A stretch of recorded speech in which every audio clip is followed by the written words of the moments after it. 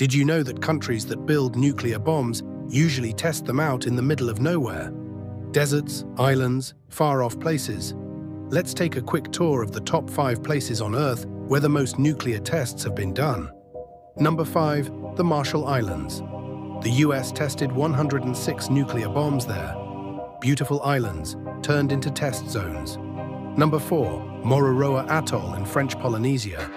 France exploded 181 nuclear bombs here.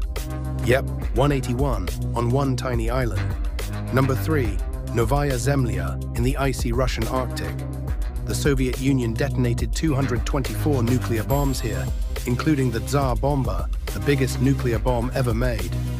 Number 2. Semipalatinsk, Kazakhstan. Also during the Soviet era, this place saw 456 nuclear explosions. It was basically a nuclear testing ground for decades. And number 1, the Nevada Desert, USA. The most nuked place on the planet.